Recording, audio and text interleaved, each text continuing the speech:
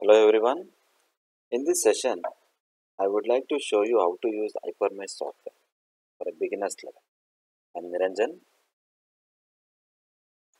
When you open the software, you can see it's asking a solver to save.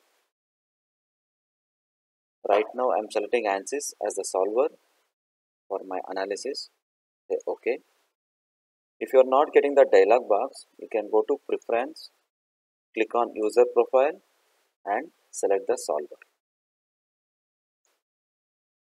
And next step is you need to import the geometry. Click on Import Solver, and the first option is to import the mesh file itself. For example, if you have done some partial meshing, maybe some other day, and you need to continue today, you can select the first option. And the second option is to select the solver itself. It may be from ANSYS or Abacus. And the third option to import the geometry. I already created a file. I am importing it. So this is the geometry. So when you open the geometry, first you check whether it is a solid object or surface. How to check that? Go to Tools, click on Count, Displayed. Now we can see solid is 1. It's a 3D object. Next step is to check the dimension of an object. How to check that means you can click on F4 on the keyboard. That is a shortcut key to measure the distance of an object. Before that, I'll create a nodes. Go to Nodes under Geometry. The first option is XYZ coordinates. Suppose you need to create a nodes along the coordinate. So let's say default now, right now it is X20, Y20. I click on Create. Yeah, it's already created. I just change the dimension of X to, let's say, 10 mm. Create. I got the two nodes. Next option is to select the nodes on the geometry itself. I select somewhere here, create. I can create wherever the points are there. Next option, we can create the nodes with the arc center. I selected a arc here so that I got a node at the radius of the arc. Next option, we can create a nodes along the straight line. Select the line, and number of nodes required I kept as 3. If you want, you can change it. Create. I created nodes along the lines.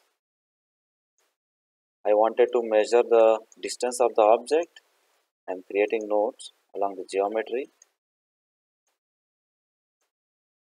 Okay. And here also along the arc I created. Yeah. Next option is intersection. You need to create a node in between the nodes.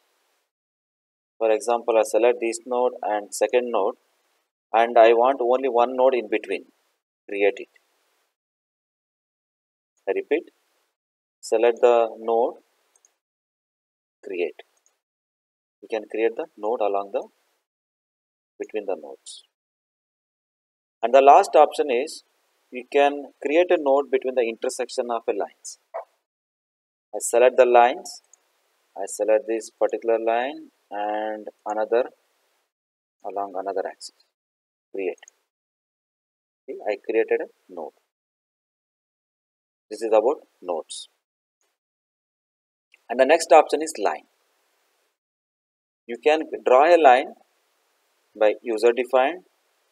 I'll select the nodes, create. I got a straight line. Next one, drag along vector. You can create a nodes along particular axis. So I'll select the node and I give a distance as 10 and it is along z axis. Let's say drag plus. Now you can see it went inside. I'll just reject it, drag minus.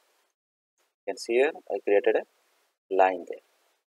Similarly, I change it to y-axis along this particular node, drag. You can see I created a node line along the x-axis, sorry, z and y-axis. Next, you want to draw a radius. Let's say the radius is 30. I'll change it to 20 mm, and if you know the angle, I'll put it as 360 degree. So with respect to, I am drawing with respect to y-axis plane. You can see this profile is surface is along y-axis plane. I need to select the perpendicular. The perpendicular is z. So I'll select the node list. This is my node center. Create. I created a circle. Next option is full circle. The previous one we can able to change the angle of circle or full circle. Here we can create a full circle. I change the radius to 30 mm and the node list I'll select the center. Create. I created a one more line circle. So next option I will show you the offset. How to create an offset. Select the lines. Okay. And right now I give the offset distance as 3. I'll change it to 5. Click on offset minus. Now you can see I created a offset. Okay. And now I need to measure the distance of this object. How to measure it? Click on F4, two nodes method, select the nodes. Now you can see along x-axis it is 252.192. Refresh, this particular option is to refresh. Again I select along another axis. The distance is along y-axis minus 131. Now I need to know what is the distance along z-axis. You can see the distance is 40 mm along z-axis. Shortcut key in the mouse, we can press Ctrl and mouse left key. This is for rotation. And again Ctrl and scroll in, scroll out for zoom in and zoom out. For move, Ctrl and mouse right key. You can move the object. This is with respect to the mouse shortcut key.